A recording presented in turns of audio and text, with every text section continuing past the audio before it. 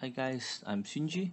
Today I'm going to showcase how to do Domain of Blessing Spring 6 as easy as possible.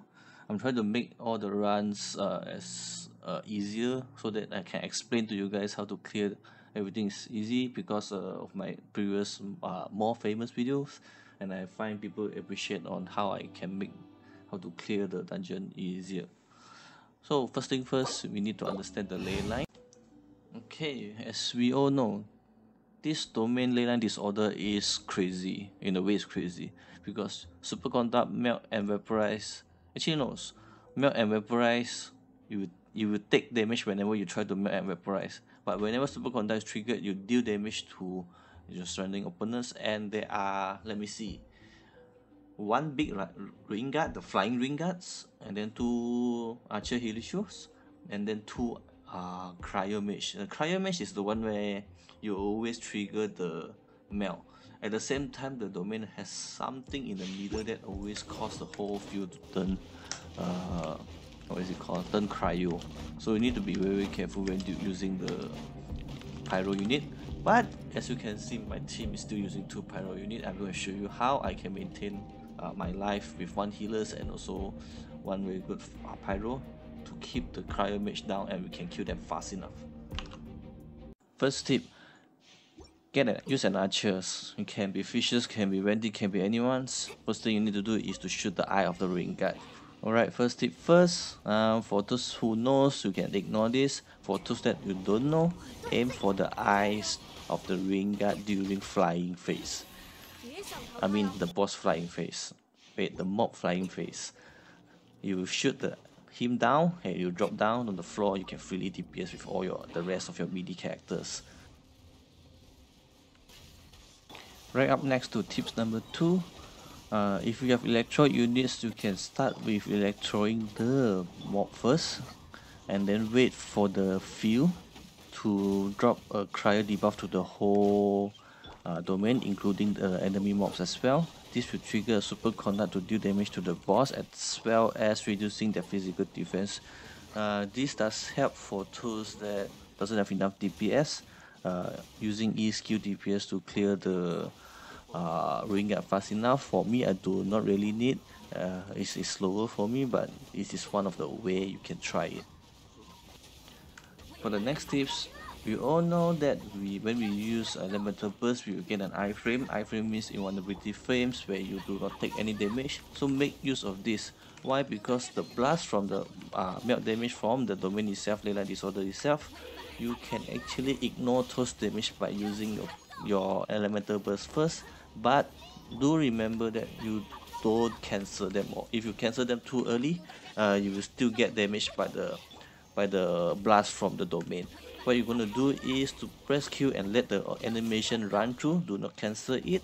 I believe all the pyro units elemental burst can iframe the blast from the domain, because I find that even Bennett with the fastest iframe or the shortest iframe, Bennett also can ignore the damage as long as you do not cancel animation them.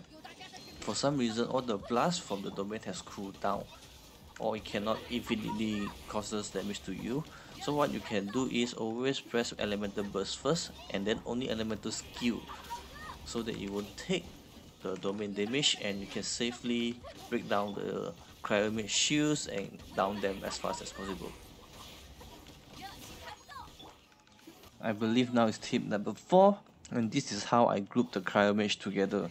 First thing first, use one of your character to hit one of the Cryo Mage, and then run to the second Cryo Mage and stand on the distance I'm showing and face that Cryo Mage. The way I do is I will use Archer to shoot the Cryo Mage, so that my character will always face that Cryo Mage.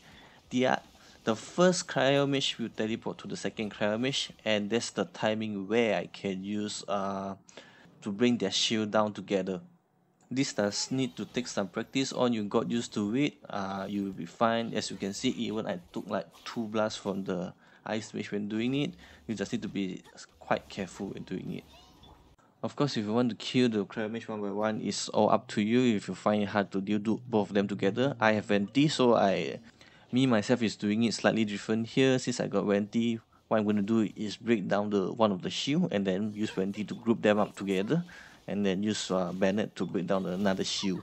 Of course, using swirls, if you make it a Pyro Venti Q is the best.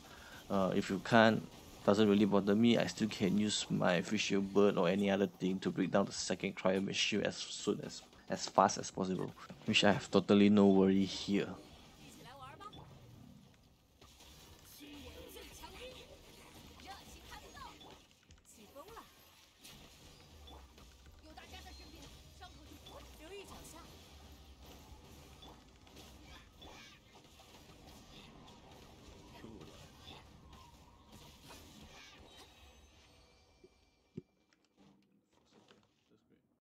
I'm just going to show you my team as well. I'm using Xingyan, Vicious, Venti, and Bennett, as you know. Just a side note, your level 90 is level 80, or level, I believe level 80 is the best. I think level 70 to 80 is also fine. Clearing that is just a matter of speed clearing. For me, since I like to clear the domain under 1 minute if possible, or 1 minute 10 seconds, under 1 minute 30 seconds. This is the time I always set for myself. So this is the stat as well. I have like 600 attacks, 45% crit rate, and 137 crit damage for Xingyan. Artifact is using Bloodstain. Of course, I have a higher constellation C6, and this is my skill. I always stop up the skills at level 6 or level 9. Same towards Fishers, C6 as well. This doesn't really matter you need to be C6 or not, it's just a matter of clear speed. This is my stats. 2100 attacks, 62% crit rate, 150% crit damage. And then this is my Venti. Venti is just Sub 1, is for debuff and for control. 100 attacks, 1700 attacks, 21% crit rate, 71% crit damage. And then Bennett, just a simple one. The most important thing about the Bennett is energy recharge 171%. For 20, I forgot to tell you guys about it. It's not constellation, sorry. It's about the viridescent stats, very important, and also the energy recharge 160%. This is the talent as well, 469, because I have C4, but C4 is for main DPS. Actually, I'm just doesn't really bother about it. That's why I'm staying him at level 80 right now. But I should level 90 him as soon as possible. But I just lazy. I went to up other character first. Okay. For character wise, I believe Bennett you can swap to other healer.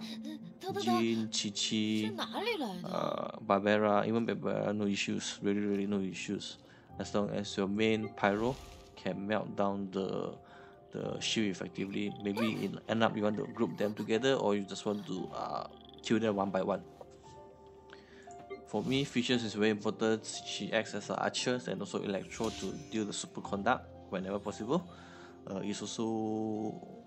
She also can break the Cryo Shield fairly fast enough, or else you can use other Electro units. If you don't have, is never mind. You can try to use maybe. I think Mona is fine because you get the frozen effect for them. Maybe Lisa is also fine. Her Q is great as long as your main DPS can break down the ring guard fast enough. For me, it's Fisher because she's my main sub DPS. I have enough.